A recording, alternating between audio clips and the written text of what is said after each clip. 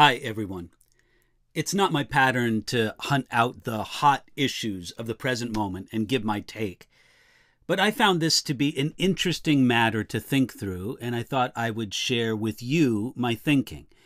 This is an issue that comes up on social media, especially it seems to me Twitter, every few months, and I can see the reasons why it does. And the whole issue has to do with the question, did David, and we're talking about David in the Bible, the chapters are 2 Samuel, chapters 11 and 12, did King David rape Bathsheba, or was her sexual, I don't know if relationship is the right word, her sexual encounter with him, was it consensual in some way? Now, I think that I understand something of the heated discussion around this issue.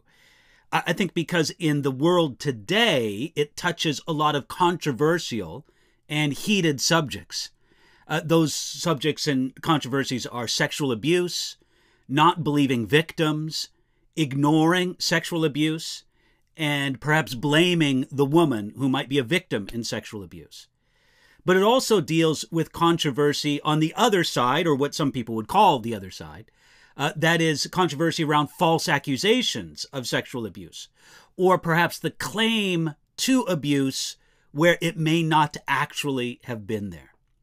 So when you go back to 2 Samuel chapters 11 and 12, and you take a look at it from these different perspectives, oftentimes there's one side that says, how dare you minimize Bathsheba as a victim of sexual abuse?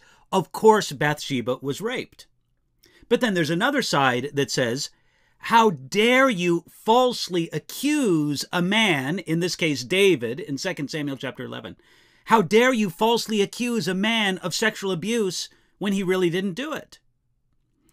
Now, as I've kind of surveyed, and I'll admit, I haven't done a deep dive into what different people's opinions are on this, because actually I'm more concerned with what the Bible says about it than with the different opinions. I mean, I have some interest in the varying opinions. But from what I have seen, many people seem very confident in their opinions on this issue. They come at it from perspectives that basically say, well, it's obvious that David raped Bathsheba, and then they go on to explain why. Or it's obvious that David didn't rape Bathsheba, instead she seduced him perhaps even, and they go on to explain why. Now, I think it's very important that we don't allow our passion for a contemporary issue to dominate our interpretation of the Bible or to blind us to what the Bible says. So somebody may be very passionate today for the issue of defending women against sexual abuse, or somebody may be very passionate about the issue of defending men against unjust or inaccurate accusation. Whichever side you're on, we shouldn't allow our passion for that contemporary issue to dominate the way we interpret the Bible. Or again, as I said, to blind us to what the Bible says. You see, in these issues, so often it's not what a person sees, it's what they close their eyes to in the text that's the issue. But if we are concerned about sexual abuse against women, we can't decide to see something here in 2 Samuel 11 or to not see other things because it might help our cause. And if we are concerned about false accusations of sexual abuse, we can't decide to see something here in 2 Samuel 11 or to not see other things because that might help our cause. Now, let me say it plainly right here at the beginning. I'm not trying to leave some sort of suspenseful conclusion for the end. I don't believe that the evidence is conclusive either way. I don't believe that the account in 2 Samuel chapter 11 and 12 gives us enough detail to make it obvious. Now, I do think that this is a good example of an opportunity to carefully look at the biblical account and to train ourselves in rightly dividing the word of truth. We can learn to carefully think about what the Bible does say and to not imagine that it says things that it does not. And let me say this as well. I certainly don't expect this video to settle this issue. I've just simply done my best to think through it. But if you think that I've missed something, I very much welcome your comments to this video. I obviously don't think that I've seen everything that can possibly be seen, and so I don't think I'm going to comment on everything that can possibly be commented on in this issue, but I feel that I've dealt with it as comprehensively, at least that I see right now at this moment. Now, before I get into the pro and con arguments of this, let's talk again about something foundational, about what the Bible says, and the difference between what the Bible says and what the Bible infers.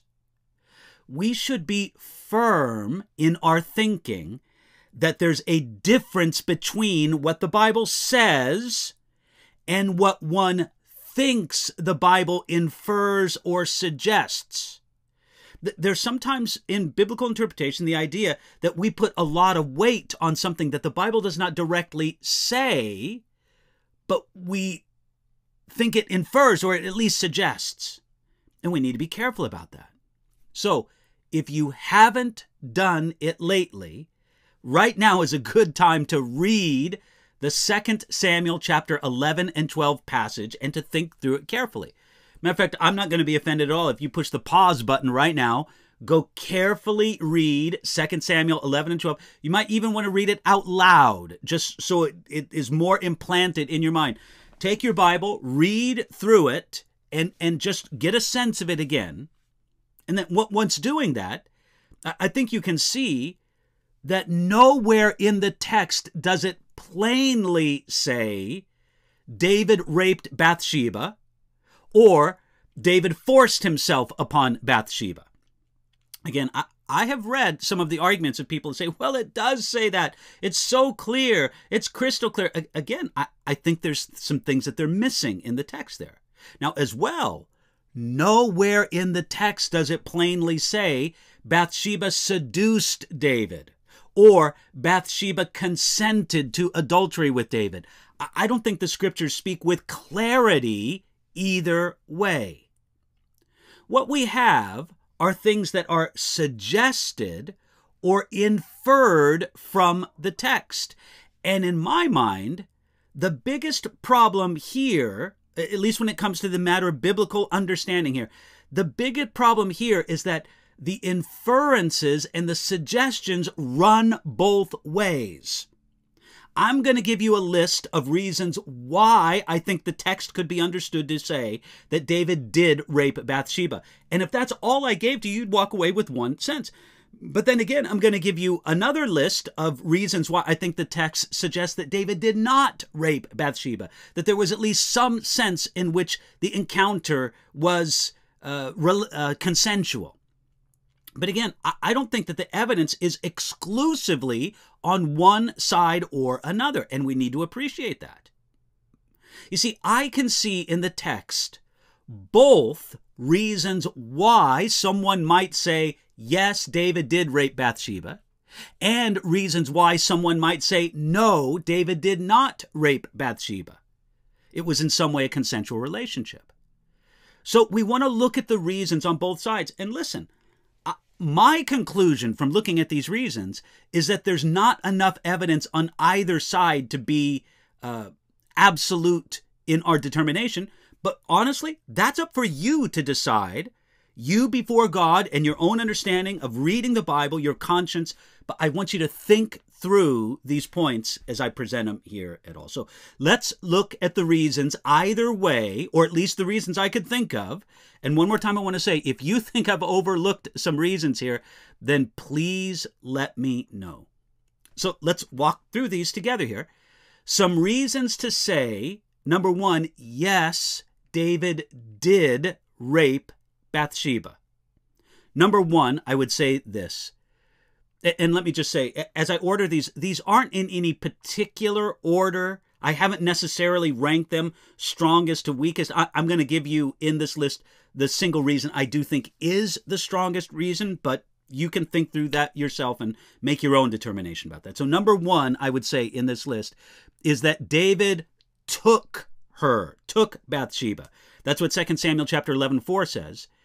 And that phrasing can mean coercion, such as with Shechem and Dinah in Genesis chapter 34, verse 2. This is the verse in 2 Samuel 11:4. Then David sent messengers and took her, and she came to him, and he lay with her. Now again, sometimes in the Bible, that phrasing is indicative of coercion in a sexual sense. And the example that you can look up for that is Genesis chapter 34, verse 2. That's one reason. Here's a second reason, that the power differential between David as king and Bathsheba as both subject and woman meant that Bathsheba could not say no. And again, you kind of understand the logic. You can decide for yourself whether or not you agree with it. But the logic is simply there. David is powerful. He has the whole apparatus of the government, of the royal throne behind him. He has soldiers and armies and bodyguards and power and wealth and prestige. He's the king, after all. And Bathsheba, being both a subject and a woman, the power differential was so great that the thinking goes that Bathsheba simply could not have said no, that consent meant nothing for her because she was unable to say no, and it's not really consent unless someone can say no. Here's a third reason why I can think of evidence why David did not rape Bathsheba. Number 3, there was no word of rebuke from God or from Nathan the prophet spoken to Bathsheba. Well, that's very clear. I think that you noticed as you went through the passage there, taking a look at 2 Samuel chapter 11 and 12, that there simply is no rebuke made from Nathan the prophet or from the Lord speaking through him to Bathsheba. So there's no rebuke. There is, of course, a very strong rebuke given to David, King David, but no rebuke to Bathsheba. Then we come to number 4. Nathan's parable in 2 Samuel chapter 12 represents Bathsheba as a lamb, and lambs are thought to be innocent sacrificial victims. So when Nathan the prophet confronts David over his sin, he does it by telling a story, and the story is meant to kind of sneak the expose of sin in on David, because David for the past year or so had been in denial of his sin. He was hiding it. He was not being honest with the kingdom or with God or with anybody else about it. So in that regard, God wanted to use Nathan the prophet to bring the story to David, to bring the rebuke to David, the confrontation to him through a story. And the story is about a rich man who had a flock of many lambs and a poor man who had only one lamb. And a visitor comes to the rich man, and he's going to serve him a lamb dinner. And instead of taking one of the lambs from his own flock, he goes and he takes the lamb from the poor man's flock, who only has one lamb, and he goes and he serves that lamb for his daughter. And the idea is that a lamb, since it represents an innocent sacrificial victim, this is a reflection on Bathsheba's innocence. It wasn't a goat in the story, it was a lamb. Now, as for the weight of that particular accusation or that particular point, it's not an accusation, that particular piece of evidence, I'll talk about that a little bit later, but that is a common mode of thinking in this. So in the next thing here, we have number 5. In God's rebuke of David through the prophet Nathan, God promised that David's own wives would be violated by someone close to him. Now, I have to say, I think that this is the single strongest piece of evidence on the side of saying that David did rape Bathsheba, that it was completely non-consensual and it was a violation of Bathsheba in the sense of being non-consensual. It was a violation against her even if it was consensual. David was sinning against Bathsheba even if she completely approved it, even if she initiated it, which the text says she does not. But David still sinned against Bathsheba. But the way that God speaks to David, God's rebuke to him through Nathan the prophet, God promised that David's own wives would be violated. And if there's a correlation or a symmetry from this, you can see the point. Look at 2 Samuel chapter 12, verses 11 and 12 with me. It says this: "Thus says the Lord, behold, I will raise up adversity against you from your own house, and I will take your wives before your eyes and give them to your neighbor, and he shall lie with your wives in the sight of the sun. For you did it secretly, but I will do this thing before all Israel, before the sun." And again, I would have to say, of all the sort of pieces of evidence that I'm bringing before you for the case that David did rape Bathsheba, I find this to be the single strongest one, because certainly in what happened later, when David's concubines were violated, we see that fulfilled later on in the book of 2 Samuel. That was completely non-consensual. And so if there's a symmetry there, that's one part of the argument. Let me go to the next piece of evidence that David did rape Bathsheba. Number 6, if David raped Bathsheba, it was not his biggest sin in the whole matter. A man who would murder is also capable of rape. In other words, nobody should say David did not rape Bathsheba because it would make him look bad to say that he raped Bathsheba. David did something far worse than sexual assault when he had Bathsheba's husband, Uriah, murdered so that he could cover up the sin that he committed against Bathsheba and against God. So if David did rape Bathsheba, it was not his greatest sin in this whole matter. He did far worse than that. And if somebody will sin in a worse way, then maybe they will also sin in a lesser way. And then number 7, which is final on my list of evidence that David did rape Bathsheba. Number 7 would be this: kings or other people in power can use their power coercively, and sometimes they do. Well, certainly this is true, right? This is just as evidence as it is that the sun rises in the east and sets in the west, that people who have power sometimes use their power coercively. So it would not be out of character for a king, especially a king of the ancient Near East, to do such a thing. You might say that it was out of character for David. That's a separate argument. But just on principle, kings or other people in power can use their power coercively, and sometimes they do.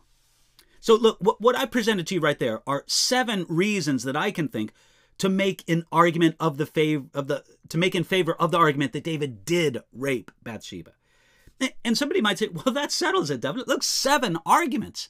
How can anybody protest against that? Look, there's 7 things. Well, again, this is what I think leads to the complexity of this situation.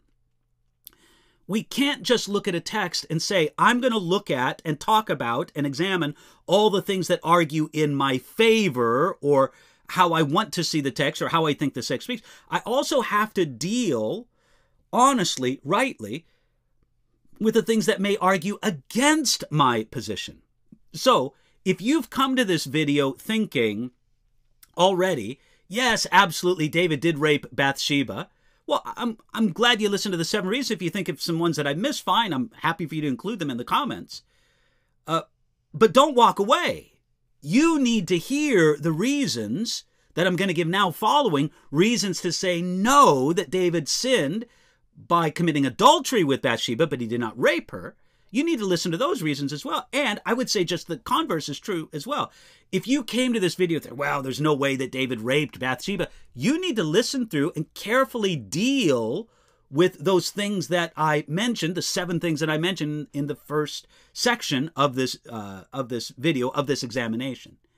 So those are the 7 reasons why I would say from the text you could say that David did rape Bathsheba. Now, let's take a look at many reasons to say no.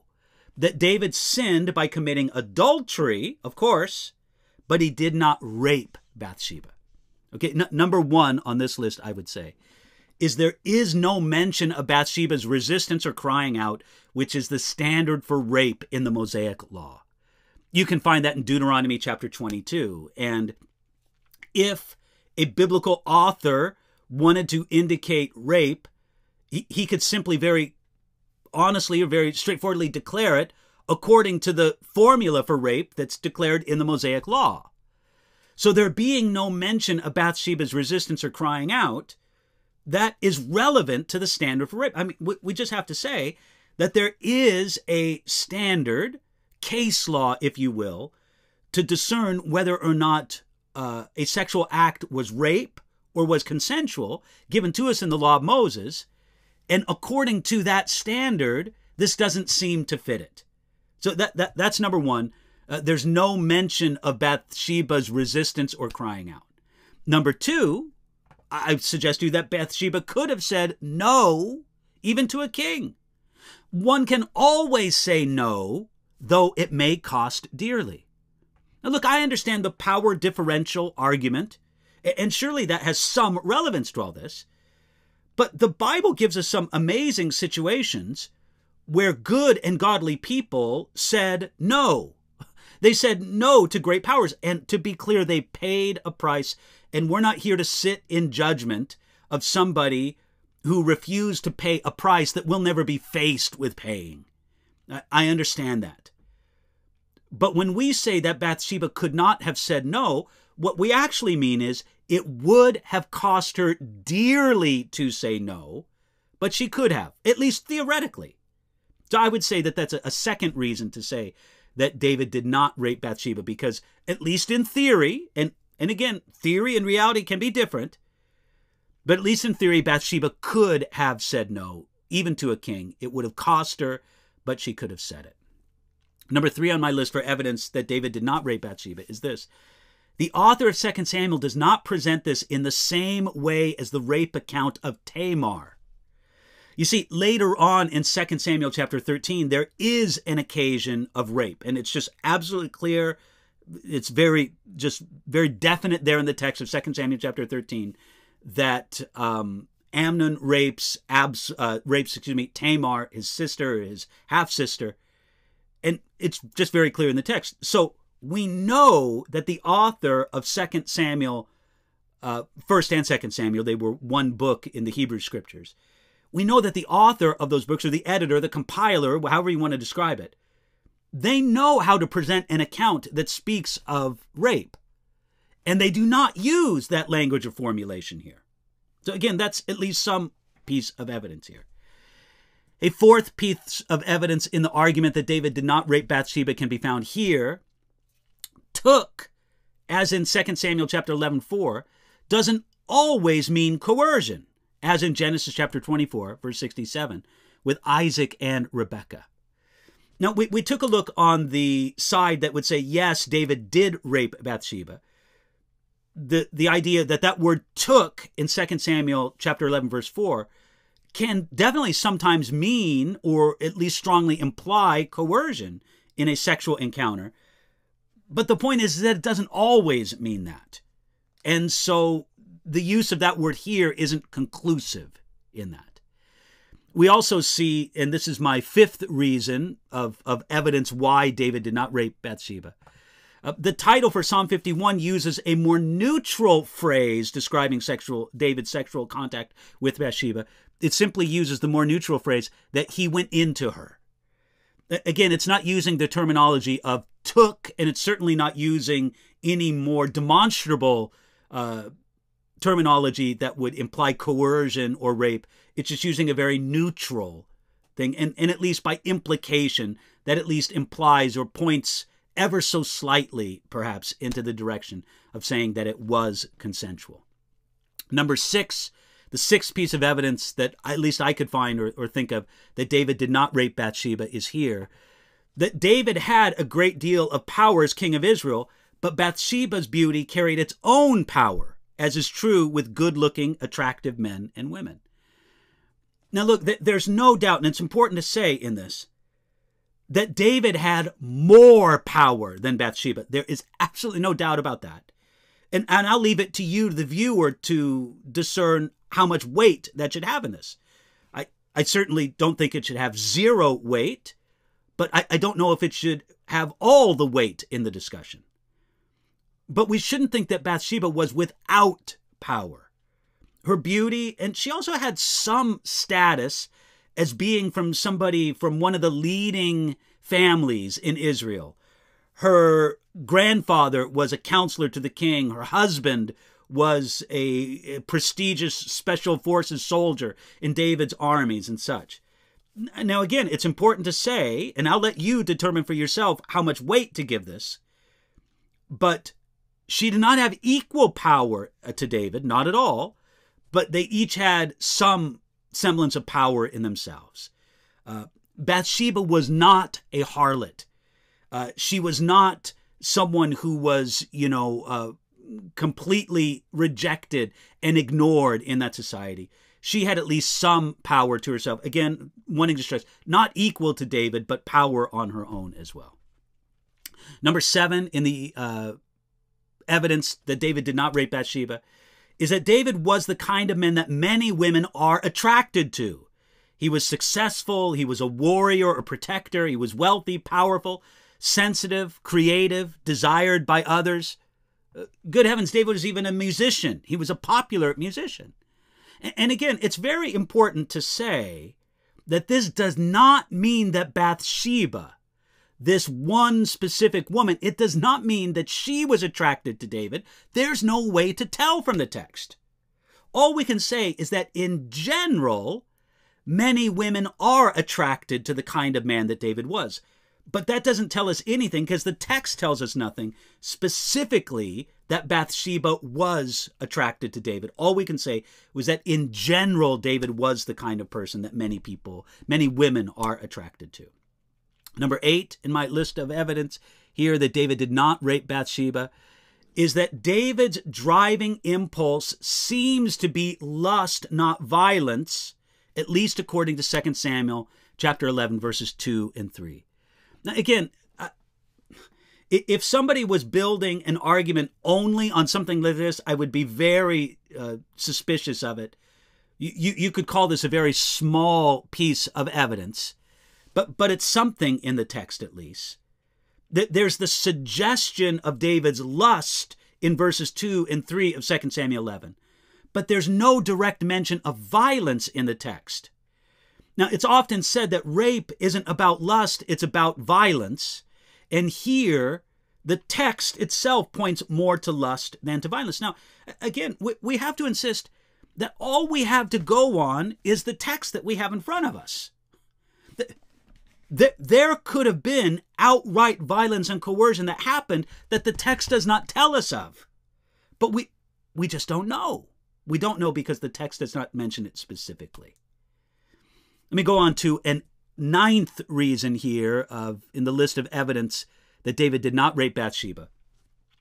If power differential equals rape because of an inability to consent, then all of King David's sex with any of his wives was rape because no one can say no to the king. There is certainly something in this concept of a power differential. But I think if we put too much weight upon it, then we really do come to a situation where because David is the king and no one else in the kingdom is, including his wives, then it is impossible for David to have sex with even any of his wives or concubines, which was a shameful thing that David had, but that's another thing altogether. There's no possibility for David to have a sex with either his wives or his concubines without it being rape because of the power differential that exists between David and everybody else in the kingdom. So this is a way of understanding the power differential argument as being not as compelling, perhaps as first seen. Number 10 in this, Bathsheba possibly, I think it's important to emphasize possibly, Bathsheba possibly conspired with David in the cover-up. She didn't tell her husband Uriah when they later came together. Now, again, it isn't hard to postulate that, oh, well, she wanted to tell her husband, but she couldn't. She was prevented. But we just have to, the text doesn't tell us that. The text is just silent to the idea that Bathsheba informed her husband at all. Uriah leaves his home. Actually, if you want to be more technical, he leaves his porch, having not even actually gone into his home. He leaves his porch without having any word from his wife about what David did. And again, that at least raises a possibility. You might say it's an insignificant possibility, but I would say it's at least some possibility that Bathsheba conspired with David in the cover-up. Because once again, she did not tell her husband Uriah when they at least came in close proximity. Even if you could say that they never saw each other face to face, they could have spoken through a wall. And again, this is conjectural, but this is what people are doing. The text doesn't speak clearly this issue one way or another, so we're drawing inferences, and I'm just drawing the inferences on one side and now the inferences on another side. Here's number 11 in that list of inferences or evidence that David did not rape Bathsheba. Number 11, Nathan's analogy was never intended to match the sin in every detail. David did not kill and eat Bathsheba as with the lamb. There's no figure of the traveler entertained in this story or how it worked out. The first and main specific sin rebuked in 2 Samuel chapter 12 is murder and not rape. So I think that there is some weakness in putting too much weight on the figure of the lamb in Nathan's parable in 2 Samuel chapter 12, because there's too many details in there that don't correspond to the situation. It's just not meant to bring out every detail. Matter of fact, I'll give sort of a related thing. Let's take a look first at God's word to David here, and then I'll make a related point here for number 12. 2 Samuel chapter 12, verses 8 and 9, this was God's word to David through the prophet Nathan. I gave you your master's house and your master's wives into your keeping, and gave you the house of Israel and Judah. And if that had been too little, I also would have given you much more. Why have you despised the commandment of the Lord to do evil in his sight? You have killed Uriah the Hittite with the sword. You have taken his wife to be your wife and have killed him with the sword of the people of Ammon. Okay, so that's God's word to David. That's the rebuke after the story plays out and David commands a death sentence for the man who did the thing in the story. And then Nathan gives that dramatic thing. You can't get away from the beautiful phrasing of this in the King James Version. Thou art the man. And then that's the result of it there in the verses I just read to you, verses 8 and 9. But let's take a look here. The point, and this is my piece of evidence number 12, that David did not rape Bathsheba. The point of Nathan's parable was that David, with great selfishness, great disregard for his neighbor, and refusal to be content with what God had already gave him, took something, actually someone, that did not belong to him. Whether or not David used coercion towards the lamb in the story isn't relevant. Whether or not David was willing, it was wrong for David to take her. Her willingness would not justify the taking in the slightest. Again, I just think that's very important to understand. In the parable that Nathan gave, the whole story isn't about using coercion against the lamb. It's taking what belonged, at least some sense, to the other man. So in Nathan's parable, the victim isn't really Bathsheba fundamentally. The victim is Uriah. He's the man with the single lamb. And that's why, this is related to my point number 13. In Nathan's parable, the wronged party, the poor man with one lamb, answers to Uriah, not Bathsheba. It wasn't wrong for the rich man in the parable to kill and eat a lamb. That's what they were there for. But it was wrong for the rich man in the parable to kill and eat the lamb of the poor man who had only one lamb. The lamb was not the victim or the wronged party in Nathan's parable. Again, I just think that's an important thing to keep in mind here, especially if someone wants to put a lot of weight on the lamminess of Bathsheba as being represented. I think it's kind of missing the whole point of the parable. Okay, going on next to reason number 14 why I think David did not rape Bathsheba. Number 14, Bathsheba also suffered terrible consequences from all this, the loss of her husband and the loss of the baby who was also her son.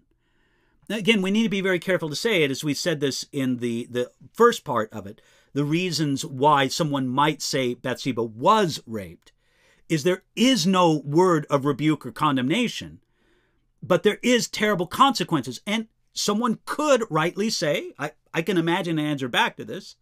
Well, look, of course, victims of sexual abuse suffer consequences all the time that aren't their own.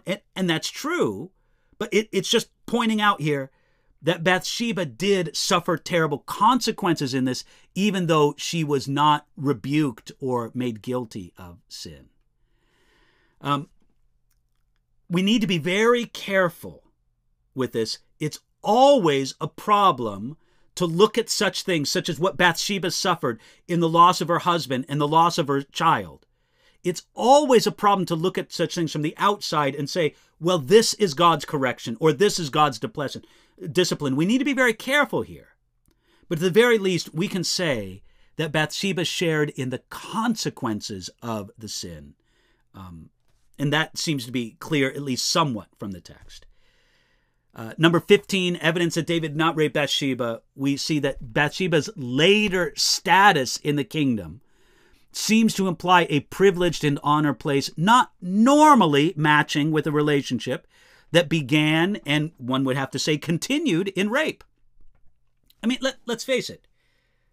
If David raped Bathsheba and then married her against her will, against her desire, no consent there at all, and then continued to have sexual relations with her, which we know that he did because she was the mother to another child from David, Solomon,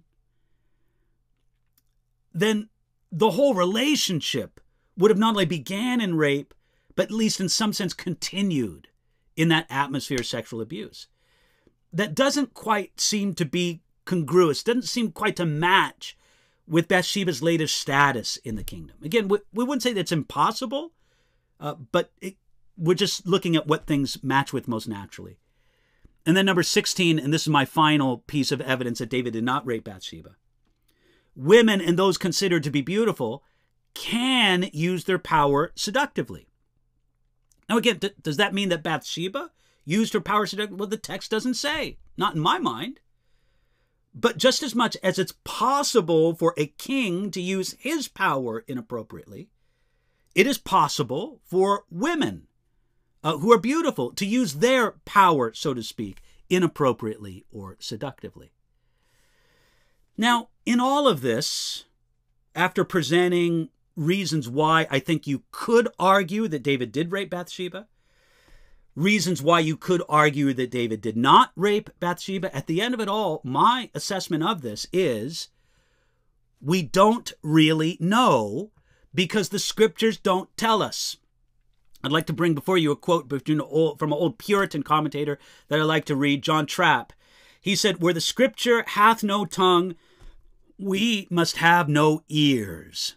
That was John Trapp commenting on Luke chapter 2, verse 42. And I agree with John Trapp on that. We just have to be good. I am very comfortable with saying, did David rape Bathsheba? We can't know. And look, we understand that we have a tendency to focus on the things in the text that support our position.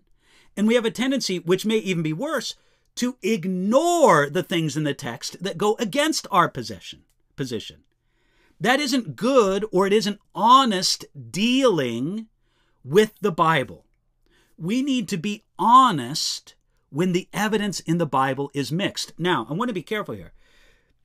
Throughout the Bible, I find many occasions where people claim that the evidence is mixed, when really I find it to be overwhelmingly on one side. So I don't agree with every claim to mixed evidence. But certainly I would say some claims to mixed evidence are spot on and true. And I want to say this, and this is very important. I hope if you've listened to the video thus far, you are listening still to this point. Just because I could think of more reasons why David did not rape Bathsheba, then I could think of reasons why he did rape her. I think the count was 16-7. That does not settle the issue. We really don't know.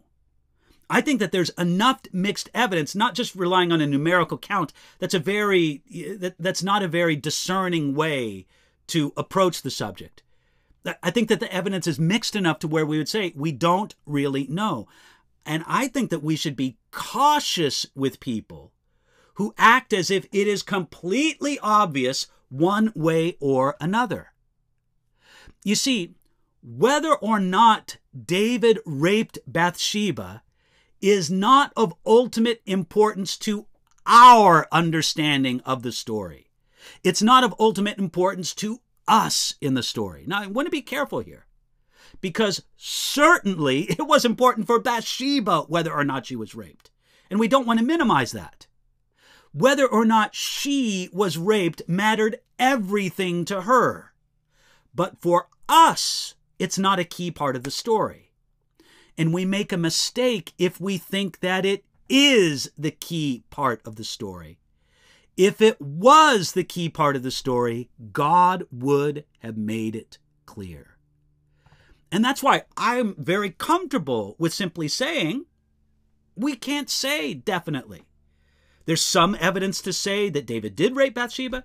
There's other evidence to say that he did not rape Bathsheba. The scriptures aren't clear. Now, no matter what way you take this, and I would say this especially to those who kind of come on the side to say that David did not rape Bathsheba, you should know that no one should think that David was innocent.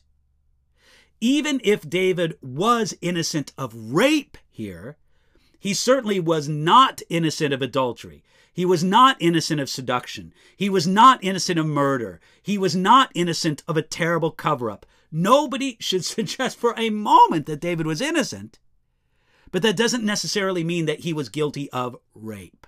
And as well, if David did not rape Bathsheba, it does not mean that they were equally responsible. It simply means that they were both responsible.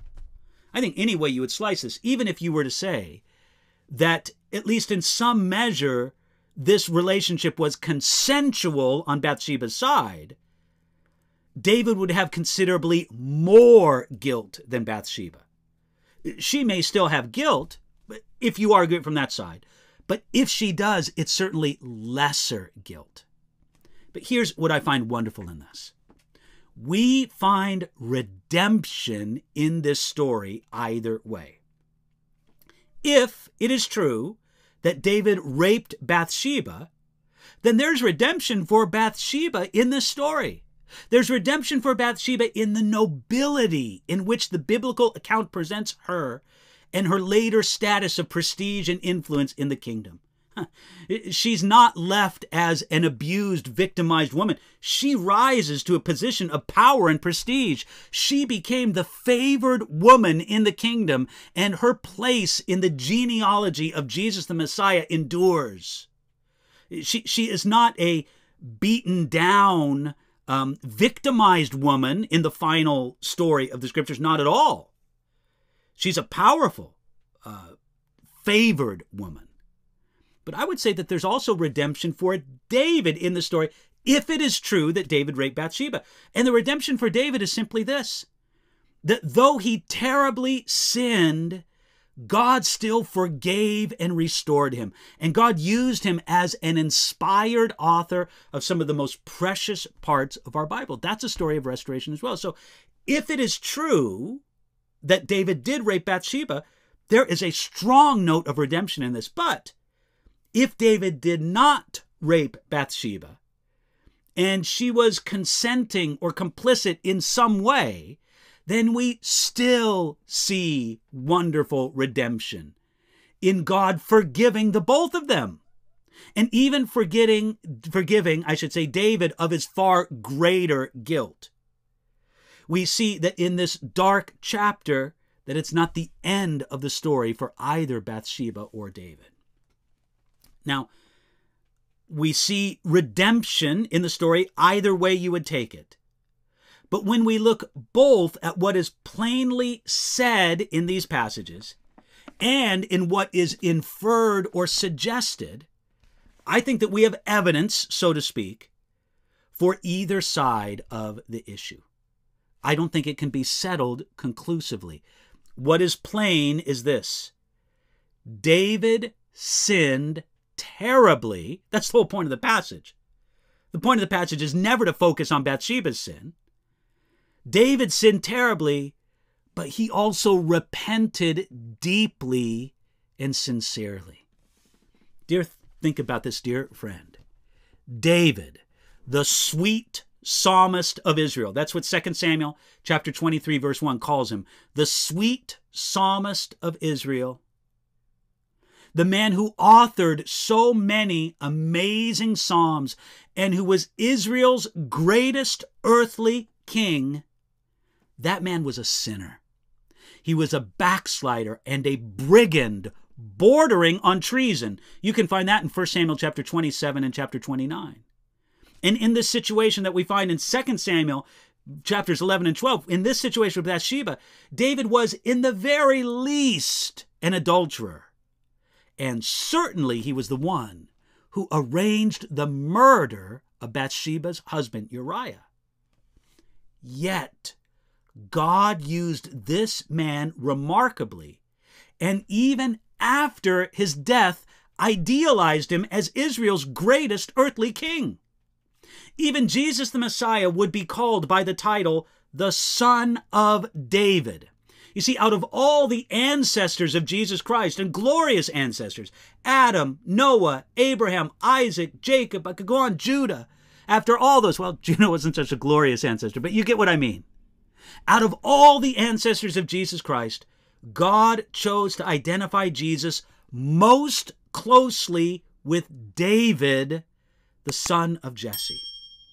This speaks to God's powerful redemption and to the great contrast there is between David with all of his terrible sins and Jesus with all of his perfection.